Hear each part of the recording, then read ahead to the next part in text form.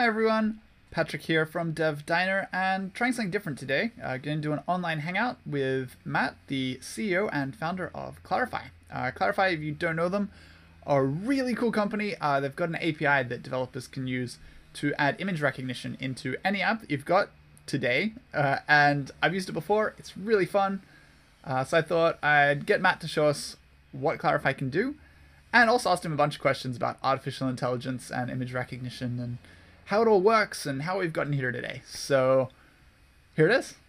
I'm here today with Matt. He's from Clarifai. He's one of the head, very important and intelligent people over there. He works at Clarifai, one of my favorite ways to do image recognition. Actually, it's actually the only way I've ever gotten to work. So if there's ever a good kind of word of kind of advice from people of what to do with image recognition, this is the way to go because it's actually simple. So I'll let Matt introduce yourself a bit, let everybody know kind of how Clarifai came about and what made you guys start it. Yeah, so I was doing my PhD actually in the artificial intelligence space, focused on understanding images, and I was doing that right at NYU here in New York, and I had some really good results. They started to work, and I knew they worked by building a demonstration of the technology where I could simply drag in pictures from the web or drag in pictures from my phone, and it would return meaningful things that the AI saw within those pixels of the images, things like dog, tree, cat, and so forth. And so I knew this technology was ready, and I knew it was super valuable because even from my personal pictures, I wanted a way to be able to organize and search over that media content. And so that was kind of the trigger that got me excited and knew that AI was ready for the real world. And I knew it was applicable across all different industries, all different sizes of businesses, and developers would just run with it and build incredible things. And so that's what we offer up at Clarifai, is an API for you as a developer to build incredible things in artificial intelligence with images and videos. Yes. I know a lot of the people who come to the site, they've got a whole range of different skill levels. So some of them will be just students who are just kind of like, oh, hey, tech is cool. I'm kind of researching into some particular topic. Others will be really skilled developers who are just trying to kind of move into a new area. So there'll be a few people who might not know exactly the terms for like what artificial intelligence is or what things like deep learning and neural networks are. And especially in terms of deep learning and neural networks, where to a lot of people it just kind of goes right over their head and they're like, cool, that sounds really impressive. So would you be able to do a really quick kind of what is artificial intelligence, what's deep learning, what's neural networks in like a simple way of explaining it? Yeah, absolutely. So artificial intelligence is the broadest of any of those terms. And it's a collection of algorithms, so everything's computers that kind of simulate how the brain works. It has some level of intelligence, pattern recognition in these algorithms. But there's a whole variety of different types of algorithms. It could be, game theory or languages built for AI, programming languages built for AI, or one section of algorithms is called machine learning. And that section of algorithms is algorithms that learn from data. So those are the types of algorithms we use here at Clarifai. Now, the term deep learning is actually another subset of machine learning. And deep learning and neural networks are synonyms. They mean the exact same thing. Cool. And they're named neural networks because of the way they're structured. Maybe I can share my screen. Yeah, definitely do. I have a picture that will help explain this.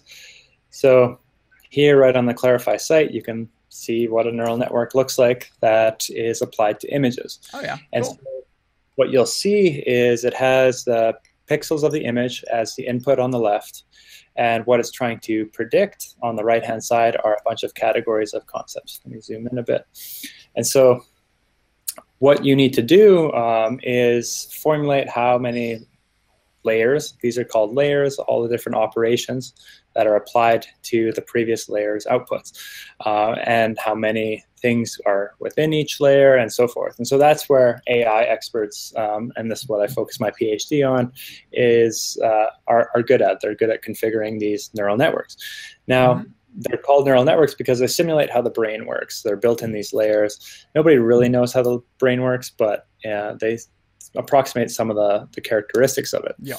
And that is, it learns from data. So what's actually learned in this neural network, which is called a convolutional neural network, which works well for images, are templates. So the convolution operation, which is this first layer, is basically template matching. You take this little rectangle or square template and slide it over every location in the image, and when that template matches very well with the pixels underneath it, you get a strong response that fills in a high value in what's called a feature map. And you see that there's multiple feature maps here because you don't want to match only one template, you want to match a variety of different templates. And the most important thing is these templates are learned from the data. So they start off at random, they know nothing about the world, and they fine tune over time by seeing more and more images that have been labeled with these output categories, and they tune towards things like edges at different orientations or different colored edges and so forth in this first convolutional layer. The second layer is what is called pooling, and this says it's helpful for saying that the boat is in the image, but I don't care where it is. It's still a boat if it's on the left of the image, on the right of the image, at the top of the image, it still looks like a boat. And so the pooling layer does that by taking a small region of these features and taking the strongest one, the maximum element. And that's why the size of these maps shrinks down. And then you do template matching again. And again, these layers are going to be learned, more pooling, more template matching, until finally you get to the final output categories, and you usually normalize them so they're nice numbers between 0 and 1. And that gives you a probability of how likely it is that a boat, for example, is in this picture. And off the start, because every one of the templates starts off at random, it makes an equally likely guess that it's a dog, a boat, a cat, or a bird. And then it compares it to what a human has said is in this picture. And that is the error signal. It knows the mistakes it's making, and it can propagate that back through the network to adjust all these templates. And that's the learning algorithm. And so you show it millions and millions of images, and it learns from those images how to adjust the templates to be able to better recognize the categories it's being told to recognize. So that gives you a quick overview of how neural network or images work. And there's lots of other types of algorithms outside of neural networks within machine learning, such as reinforcement learning. And that's why machine learning is a broader term, which again is a smaller part of the overall artificial intelligence term. Cool. That explains it pretty well, I gotta say. Awesome. I like the visuals as well. It is good. I can tell you guys have had to explain this many times now that it's on your Clarifai site specifically. That's brilliant. So another thing then, so we can go more deeply then into Clarifai's specific approach. So if developers are out there and they're wanting to start doing artificial intelligence stuff and they're wanting to kind of start delving into it, you guys do image recognition in particular, and you've got an API that people can just take and use. I can already see on your screen on the Clarifai site, you can just click a big button that says get your free API key. And I assume that is a good way to start. But if developers want to get started, what can the Clarifai API do in particular? And why should they use the Clarifai API over, say, going to TensorFlow or any of the other kind of AI things out there? Yeah, so I'll jump right into the quick start guide in our documentation, which summarizes the top level resources that you can leverage. So of course, you got to install either one of our Clarifai API clients, or you bust open your command line and start doing curl calls. Either way, that gets you up and running after you sign up for a Clarifai account. And then there's 3 basic high-level buckets of things you can do. You can predict, you can search, and you can train.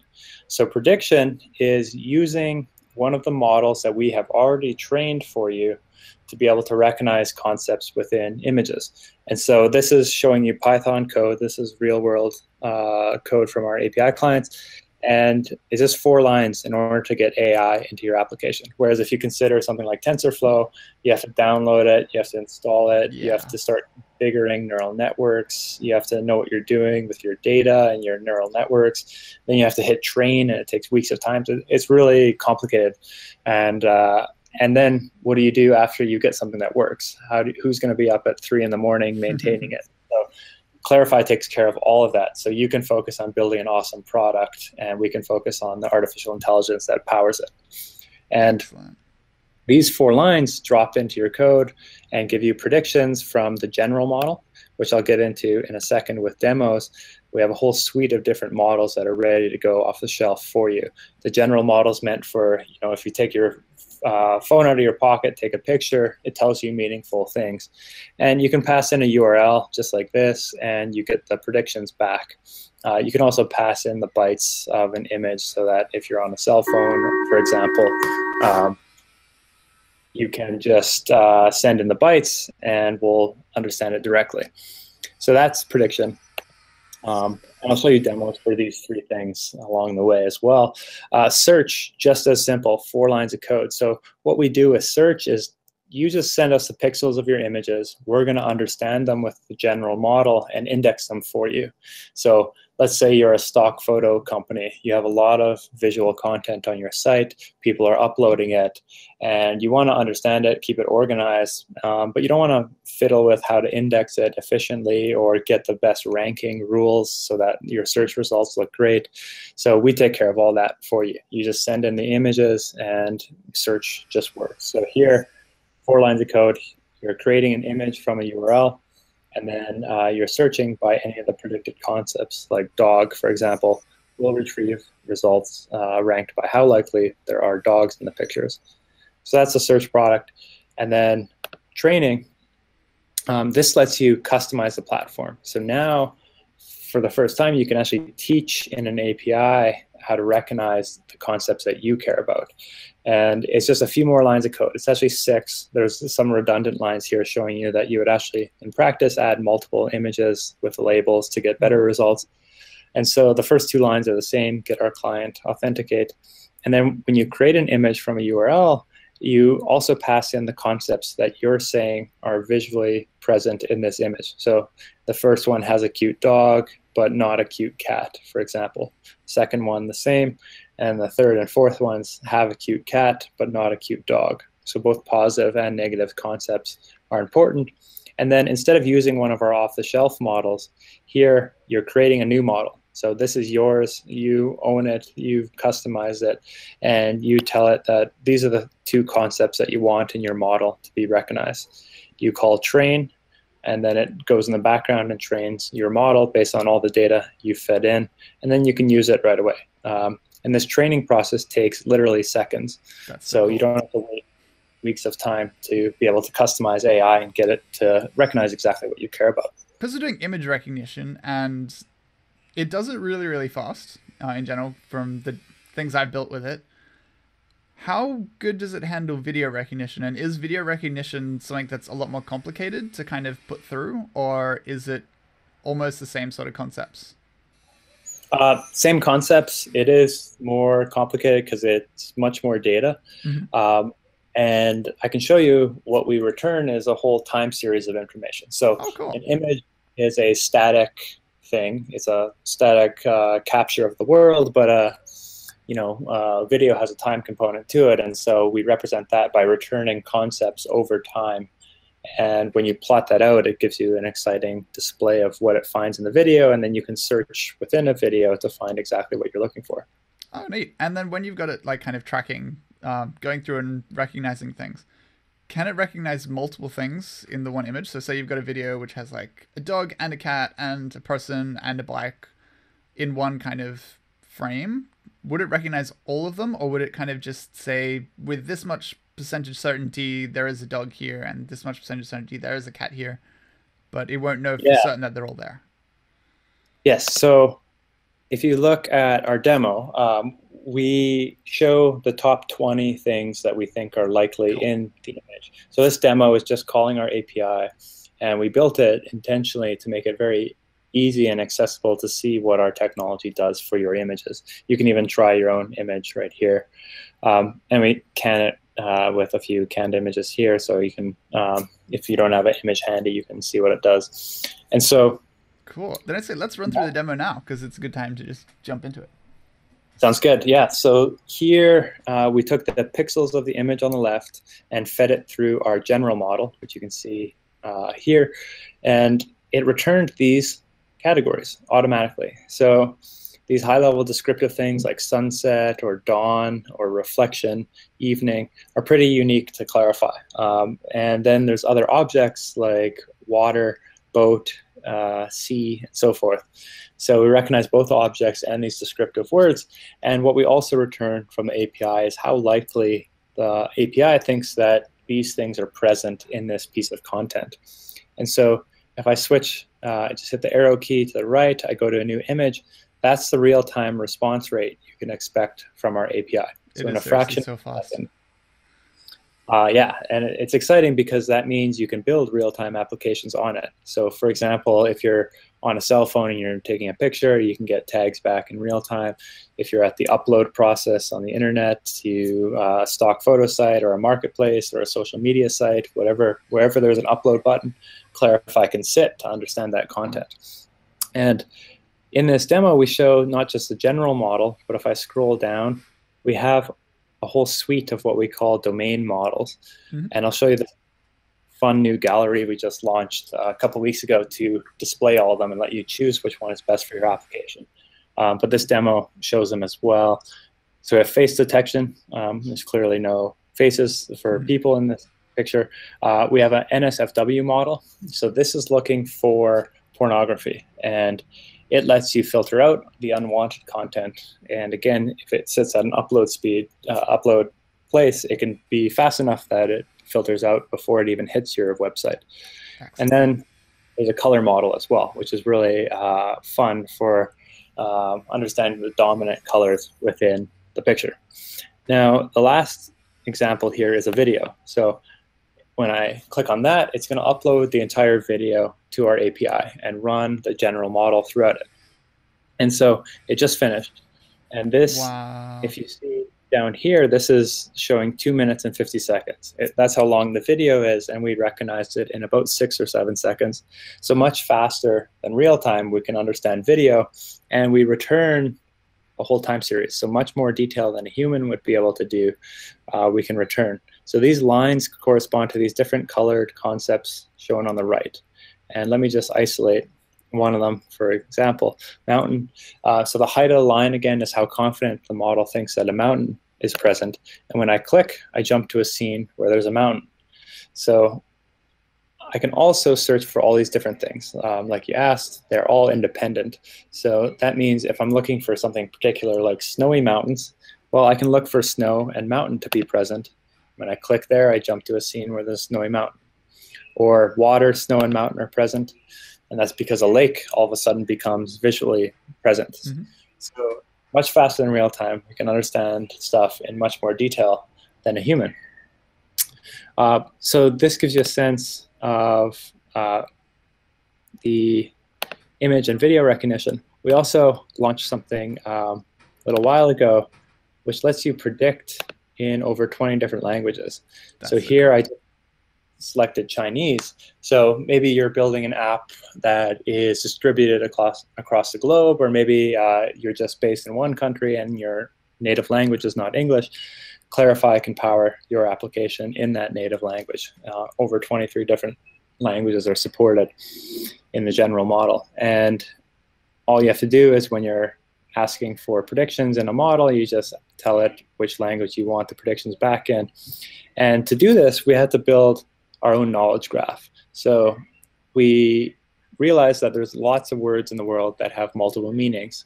For example, in English, crane could mean a species of bird, or it could be a machine that lifts things. And so we had to factor out all these unique definitions of things in the world that we can recognize, and then we could translate those into the different languages. And so this is the end result of that work. That's cool. So it's not just a direct kind of Google Translate sort of thing. There's a lot more involved in actually saying what the word concept actually is, rather than just kind of, yeah, translating your Exactly. interface. Exactly. Yeah. And so the model gallery I was referring to is an awesome new UI we built to let you explore the different offerings we have. Some of them weren't shown in that demo, and we're going to be adding more and more to this to handle different use cases of our technology, either by different vertical, like maybe food as a vertical, travel, weddings, so forth, or by different application area. This one's a fun one, celebrity recognition model. So this is actually finding the face, doing face detection with neural networks again, and then recognizing whose face it is. And it has about 10,000 celebrities that it can recognize. Mm-hmm. And when I try an image with multiple faces, it finds a bunch of the faces and then names all the people in the image. And it's pretty fun to try your own image because you get to see who you look like. That's pretty cool. So this is everything I showed so far is around that prediction kind of bucket of operations, predicting over images, over video, over multiple languages, and with multiple different types of models. But we also have in the search product and the training product, we have built a user interface, which I'm showing here, that lets you manage your data. So no longer do you have to just use Clarifai as APIs. You can actually do a lot of the work, training models, searching over stuff, seeing if it looks good, using our UI. And when you sign up for an account, you get a link to it. It's at preview.clarifai.com. And so what it lets you do is both search and training. So in this example, it's stock photos. So this could be a company that works with Clarifai to index their photos. And when I search, I get results back of dogs, for example. And this was only pixels of images input to the system. There's no manual labeling taking place here. We understood them, and then we indexed them for you, made that indexing very efficient, and it ranks things according to how likely all the concepts it sees are in the images. And you can combine multiple concepts, for example, like dog and grass, to get exactly what you're looking for. Now, we went one step further beyond just concept search. When I go into a single image, you'll see it here on the right-hand side. We're showing visually similar images. So given the image on the left, look up in the data set of images the most visually similar. And you can do this even with the little crop tool to help you discover unique parts of your data. So that's here I just super impressive. Yeah, it's really fun. And depending on your different application, it has a lot of different use cases. So here I'm trying to find stuff that looks similar to that small part of the image. It also lets you take pictures that are not part of your collection. So here is just a picture of a dog from the internet. I can throw it right into my search bar, or if you embed Clarifai into your application, your own search bar, and it finds, without me saying a word, similar looking stuff. I can also, of course, everything works together, images and tags. So now you can search for pictures that look similar to that, but also have grass present. So that's an example in the stock photo space. But we at Clarifai work across all different industries. So we have customers even in gardening, for example, who have a lot of imagery that looks like this. And we went one step further with the visual search. If you hit the little eyeball, you can throw it up into the search bar, and it's going to find visually similar content. So this is really handy because I don't know the name of this flower, but I don't need to be able to find more. But you can also search by multiple images. So here it's going to try and find stuff that looks similar to both of these pictures. And what you find is that it recognizes, the blue flowers in front, the other type of flower in the background, different angles, different colors, different lighting conditions, all that kind of stuff automatically. And I, again, didn't have to type a single word.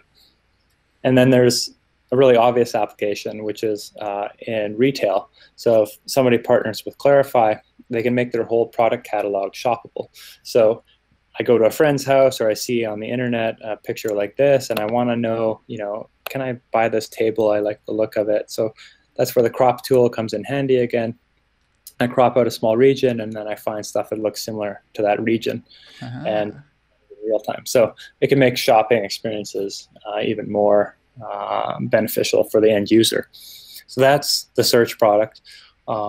again, everything you see in this UI is powered by our APIs, so you can build all that same stuff right into your application. And then finally, the last demo I want to show is what we call training. And I really am excited by this. And it stemmed from the fact that if you look at a picture like this, everybody has a different perspective. Something immediately comes to mind. And it could it might jump to your mind black and white, or World War II, or New York, or kissing, or love. There's lots of different things. Everybody has a different perspective. And if you think of all the different models I showed you, we have kind of that's a better picture of it. We have the general model, which is a really broad lens. We have these different domain models. But really, if you can customize the platform, then you can recognize whatever you care about, build whatever application you want on top of it. And so naturally, you have to train our AI platform. And when we looked at how you do it today with things like TensorFlow or other neural net toolkits, there's 5 factors that really hinder you from doing it. You need lots of code. You have to configure it and know what you're doing. And so you really need a team of data scientists who are experts at this stuff, who are also expensive and hard to find. You need special hardware. So typically we train all of these neural networks on graphics cards that are meant for video games. And then the recommended number of examples is thousands per category that you want to recognize. And then getting all that together takes weeks of time, and then it takes additional weeks in order to train the platform. So we wanted to get rid of all 5 of these factors. And that's what we did, and we like to call it custom training. So again, it's built into the APIs and into this UI, so it lets you be able to train things right in here. So these are my personal pictures, and I search for dog. So that's the general dog word. Mm-hmm. The black dog is mine. A brown dog is not mine. And so I want to be able to customize it and call my dog by name. So all I have to do is grab a few examples. I don't need thousands. And I add a concept to these 3 images. His name is Rolly, so I just add him to these 3 images. And then at the top it said I've updated these 3 images. So now if I go in here, what you'll see at the top is a new section called My Predictions, and you're seeing with the green check is indicating that I've manually labeled this image Rolly. And then the confidence is how confident the platform is that Rolly is in this picture. So in a fraction of a second, we've taught the platform how to recognize my dog. I go to the next image, it's 97%. Next image, 97. Now that 4th image, it shows you the open circle here shows that I did no manual work, and it's still 97% confidence. So according to the model, this is a new image it's never seen before, and it's very confident that this is Rolly. Now let's go to that brown dog. You see it's still 87% confident, and that's because I never taught the platform that this is not Rolly. So this is why positives and negatives are important. And you can just toggle it right here and hit train. And then it just takes a fraction of a second, and now it shows that it's 84% less likely that this is Rolly. So it's only 3% likely now that this is Rolly. So that's what it takes now to train AI. You don't have to have a lot of code configured or any code using the UI. You don't need a data science team to tweak knobs. You don't need special hardware. You don't need thousands of examples. You don't need weeks of time. We got rid of all of that for you. And we're really excited by what developers are doing on top of it. So I'll show you a few examples of that. Here's the New York Public Library. They opened up images like this very recently, and they categorized them with their experts into these different categories.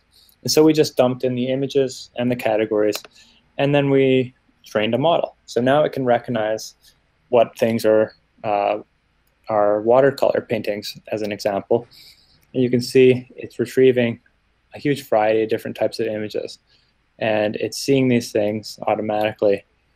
Let's see if there's examples. So here is one that the humans have missed. It was never manually labeled watercolor. Cool. So now it can retrieve things that humans do a little bit of work on, and then we apply it to massive amounts of data. One of my favorites is our head of the applied machine learning team. He had a newborn baby. He bought a Raspberry Pi for like $40, and then set it up at the crib to monitor the baby. And he trained it to recognize when the baby is standing, So you can see different lighting condition, different colors. Fantastic. The baby is sleeping, different poses and all that. The baby is sitting. And then a really important one, the baby is missing. So now he has basically the most intelligent baby monitor on the planet and spent $40 and signed up for a Clarifai account. That's so good. So that's why we're so excited about custom training and working with developers, because they're super creative and they're going to come up with more and more applications of Clarifai's technology. That is really, really cool. So from my perspective, because I tend to look at it from like a whole range of different emerging tech and mushing everything together, do you guys see this being used in other areas too? Like say, the more that we kind of start moving down the path of say, augmented reality and people wearing say headsets and things, would this really work well if you've got like say an always on camera that it can like kind of constantly detect what people are looking at in general? Yeah, absolutely. So all new devices are really exciting to us. Here's a Raspberry Pi, and we just had a little camera module attached to it. We are talking with a few drone companies, for example. Excellent. They have a wide variety of different applications, some really creative ones where they want to fly up really high to do inspection, look for cracks in different buildings and different devices and stuff, which would be really expensive to do with people and cranes and whatever you need. So it opens up a lot of cool applications there. And then, security cameras, for example, or mounted cameras, they might not be for security. For example, in construction sites, we've been approached to recognize when things are messy or clean, because that indicates if they have to send a safety foreman to the site to do inspections. So that can ultimately drive a huge cost saving if they send a foreman there physically less often. So lots of really cool applications. That's why we're excited to have a platform. We're not focused on any one vertical. We want to have the features that power all different applications around images and video. Yeah, I like that it's so kind of versatile. It can be used for so many things because it's like a really easy way of just kind of suddenly making your app like crazy intelligent without needing to have done that much, which is very, very handy. Exactly. And I think it's go ahead. It can work really well as well. Like say people who are out there building AI systems and who are building like a robot and stuff. If it's like crazy overwhelming to be like, I don't know how to teach the robot when it's going to hit a wall compared to when it's about to reach a window or when it's seeing like a child or it's seeing this or that. And stuff like this where it's kind of like, well, you don't need to really do too much work. You can pass in, say, the vision from your robot into Clarifai now, and it will just learn and do that for you, which would be super simple. Yeah, exactly. And that's what we love, because AI is such a crucial thing. It's a huge enabling technology. I think every single product and application going forward is going to need some component of AI. And if we can take care of that for you, that's a huge win for you. You can get, like, think of the last time you developed some code. You didn't write a database.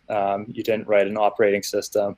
And why would you? There's great alternatives, and we use some of them internally. There's great open source ones. There's great API-based ones. And in particular, we use the API-based ones because we don't want to maintain it either. And so we are your API for artificial intelligence. And so it's another building block you can use in your arsenal when you're building your products. That is super cool. And I saw on your website as well, when I was just kind of scanning through, that you guys had one use case where it was more in the medical field, where it was scanning, I think it was, common ear problems. And so it could look through a whole ton of medical grade images of the human ear and pick out the common kind of inner ear issues. Yeah, I think I got it. It's kind of gross, but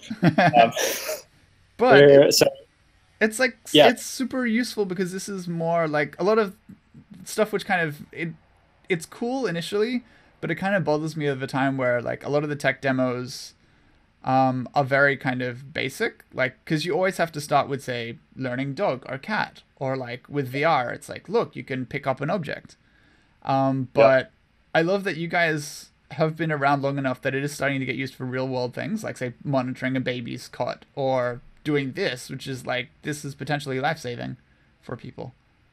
Yeah, exactly. So this is another startup in France, and they have that device you see in the bottom right, which attaches to the back of your cell phone. And doctors are using it in hospitals, and it helps them. It replaces a machine that's the size of a podium, essentially, and it helps them diagnose diseases. So that collects data, and they sent us about 75,000 images with 10 different diseases that are shown here. And we just trained a model, and it can recognize these 10 diseases, and they're using it now in real-world patients and claiming over 99% accuracy. So that is really good. Yeah, it shows the breadth of these different applications and how they can really affect real world applications. And we're not replacing the doctors, we're just helping them scale up, because now they can speed up their diagnosis and treat more patients. Yeah, which is very handy the more that the population grows. And it'd be cool to see, like, because that's something you can bring into like third world countries and stuff, where if there's like one doctor for like an entire community, then their life becomes super easy. Or at least slightly easier, I guess. Super easy for a doctor is probably not ever going to happen. Okay, and so another thought I had is, because Clarifai works with a bunch of different programming languages, I know that developers all the time, when they come to me and they want to start doing stuff with artificial intelligence, or literally anything at all, almost the first question they always ask me is, what programming language do I need to use to do this? Is there any language which is particularly better for, say, even just artificial intelligence in general? So say they were going to use Clarifai as one part of it. Is there any language that they should focus on, or that is easier for them to kind of, say, expand later on into other areas too, if they use, say, Clarifai as one part, but they want to throw in other stuff later? What would you recommend? Yeah, so you can see we have API clients in JavaScript, Python, Java, and Objective-C. So, a front-end language like JavaScript is great if you're building UIs around this stuff. It can talk to the APIs and interface with a lot of UI like image loading and display and all that. If you're building back-end servers, Python is usually a great go-to language there, because it also has a lot of libraries for matrices and image loading and all that kind of stuff that you want to do on the back end. And lots of other machine learning tools as well. So that's our go-to internally as well. A lot of our API services are built in Python. Cool. And then Java and Objective-C, of course, help you get onto mobile devices. So Java for Android, Objective-C for iOS. And Java, of course, will work on servers as well, and Objective-C on your OS X laptops and so forth. So it's really up to you, but I would recommend Python if you had to pick one, just because there's a lot of machine learning and matrix multiply stuff built into the Python language that isn't as nice in the other languages. Yeah, cool. That is very valuable knowledge to have. And then we're getting close to the end of all of my questions, which is cool. Second last one is more of a general kind of, I'm interested just to see your own thoughts on this, is how fast is AI developing, and kind of how far has it come since when you started doing Clarifai, and even just when you started kind of doing your kind of initial work at the university to now? How fast has it advanced, and how fast do you think it's going to advance in, say, the next year or two? Yeah, it's incredible, actually. I think it's one of the fastest paced technology improvements ever. And so a lot of the algorithms that are in use today, these neural networks, they were actually invented back in the 70s and 80s by people like Jeff Hinton and Yann LeCun and Yoshua Bengio. You'll hear those three names in particular thrown out a lot. And so I was very fortunate to go to University of Toronto for undergrad and do my undergrad thesis with Jeff Hinton. I was the first taken an undergrad. So that's where I really got my first taste of machine learning. It happened to be my resident advisor on the floor I was living in, who I went to for some advice about which specialization of engineering to go into.